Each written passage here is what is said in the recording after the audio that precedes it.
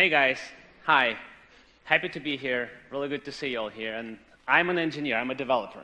Very happy to have, raise my hand in the last session.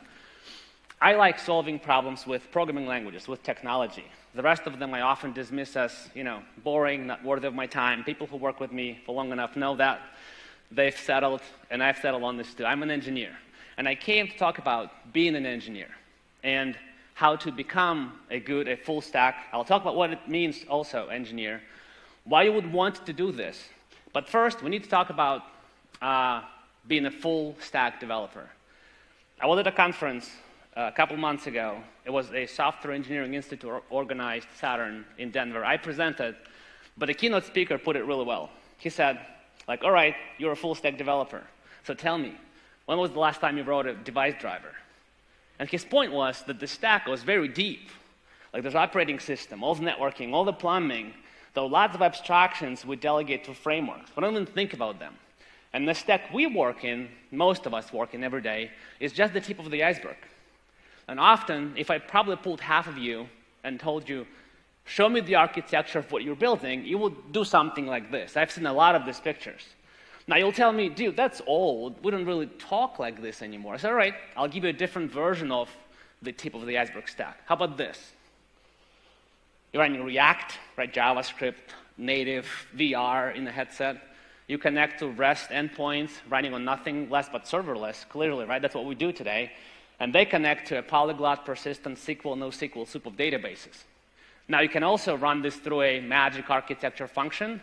Get yourself microservice, and that's clearly what everybody's working on, or want to work on. It's still the same tip of the iceberg stack. Now, being a full stack developer does not mean to be an expert in all of them, because I'll argue, and I'll try to prove that you just cannot, and neither can I. Can you be an expert in JavaScript, and be an expert in CSS, and in HTML? And by the way, we only talked about the tip of the iceberg, right? What about all the frameworks running in the browser? Angular, 1, 2, 3, 4, React, Vue, Ember. What am I forgetting? Aurelia? Do you need to know 1 or 2 to call yourself an expert? And then lucky you if you run your server side in JavaScript. What if not?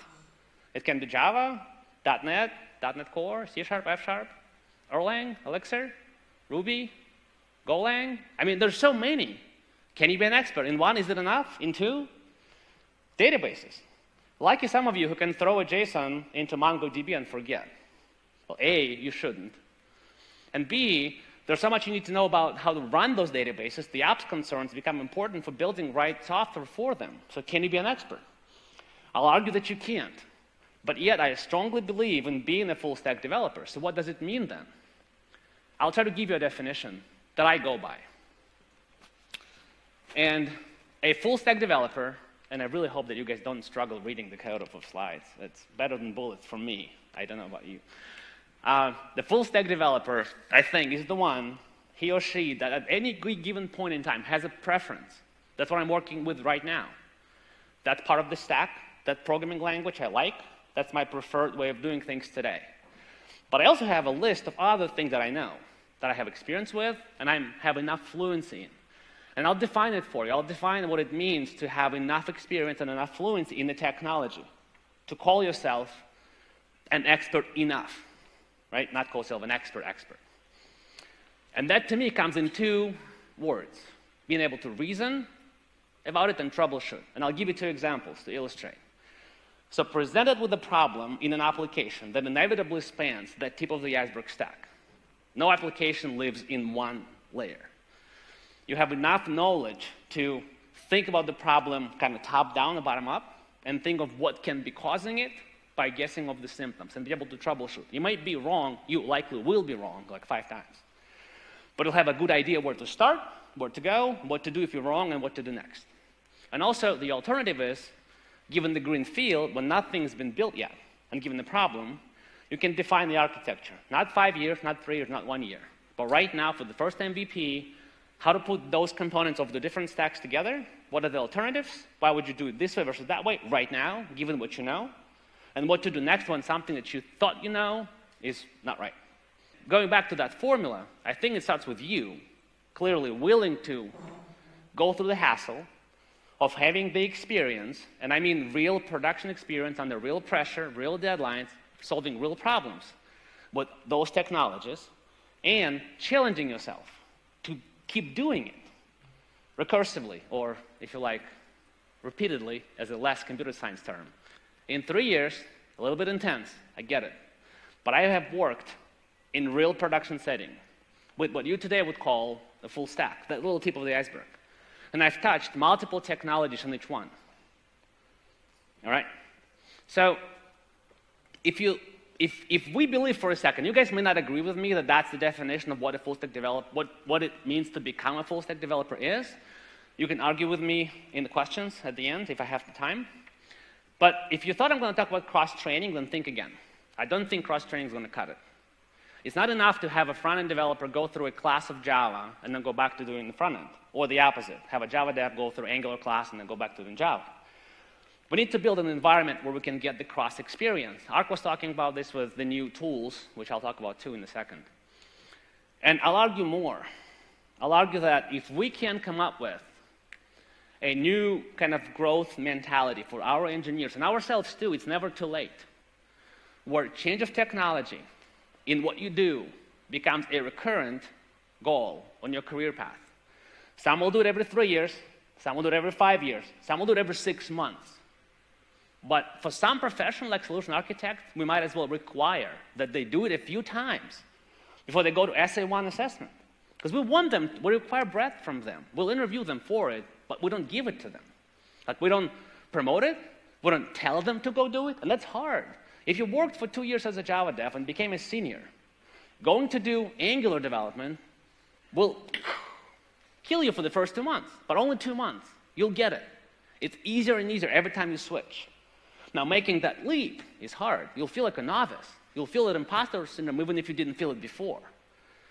But you will be, through that experience, better Java developer. I guarantee you, because you'll learn new patterns, you'll learn new ways of thinking in a different language, that when you come back, you'll apply them. So as you go through this, you remain the senior developer. Nothing changes. You just become a novice for 2 months. And then you're a senior in whatever it is you're doing now. I like this. I like this. Eleni is smiling. I like this. But I think it's great, but it doesn't tell me how do I get there. What do I do to get there? So those 3 years actually not only taught me technology, more importantly, just switching and doing all this thing and trying to solve problems, I learned to learn, right? And I learned to learn continuously. And I think what keeps me going when I tell you, there are some of those aspects that will help others who actually code every day to want to code in other things and actually keep doing the change to be better at it. There's only 3 things that are important. Well, I talked about the imposter syndrome. One of the good ways to kill it, for me, at least shut up for a while, is to go do something, prove to myself I still can, prove to others that I still can, and I'm going to feel good for a little bit until it comes back again. But then, let's talk about language tourism first, and then we'll get to the personal challenge. If you're interested in doing language tourism, I mean programming language tourism, there's exercism.io. Like, go no further. It gives you 30 languages. It gives you bite-sized 1 day, 2 day, 3 days problems to solve and work on. It's a collaborative environment where you have other people who will help you, who you can help too. Just explore and try something.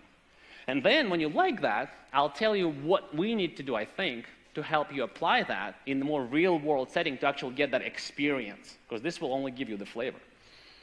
I was that lucky EPAMmer sitting right by him, and he was like, oh my God, I want to sleep, on the flight over Atlantic Ocean, talking about how can we recreate those 3 years of my experience. I do remember talking to you about this. How can we create the environment where people can get that exposure? Because it helps. It gives you like lots of things you can't learn by doing the same thing over and over again. And I call this Supermax, but now I don't think it has to be anything different. As I was getting kind of ready for it, for this conference, I found that if I play with my slides a little, it's really nothing new. We like this big X in experience and whatnot. We like the EPAM Next. It can be just part of how we innovate ourselves a little further. Now, we need a couple ingredients. The first thing, which is not on this slide, but I need to tell you, we need this community of those type A people that I talked about in the beginning that can make things happen, that will be ready to run small projects and small prototypes. But more so, we need other 2 things. Like as a doer, who I believe I am, I don't have ideas. Well, I do, but I don't have them. I need somebody else to give me ideas. And that type A community needs ideas, and they'll be like bad ideas. We'll play with them, we'll try them, we'll throw them away. And the second ingredient is, and we talk about this, and we will talk about this, is, guess. Well, it's you. Well, whoever is watching me now. Because we'll need then you to go and participate. It's easy for me today it's actually easy, surprisingly, with all our utilization problems, meaning with good utilization problems, to find a small team to work with me for 2 weeks and build something really new that a client needs right now. I had no problems. We can do more of this because there's more people like me who can do the same thing. Those type A people, I need to know you guys. Please come. If you associate yourself with type A, find me. I'll build the community. And we'll build the program where these ideas will create opportunities in the tool. We'll use the tool.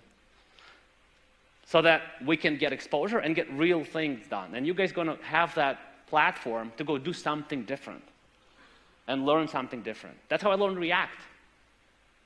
I mean, I read about it a lot, but I've never programmed until I had to build a prototype. And I could run a team, or I could just build it. And I just decided I'm just going to go build it because I want to know it. And now I think that I know it. So let me reiterate. Starts with you. Getting through real experience, which we as a company can actually enable by creating that platform for you and pushing you to go over that. I don't want to go do the JavaScript. No, you do need to go do the JavaScript, or that, whatever that is, database or data science. Go do it because you'll learn things you've never knew existed. And you'll apply them back. If you like your Java, go back to your Java 2 years later. You'll be a better Java developer. We guarantee, we know.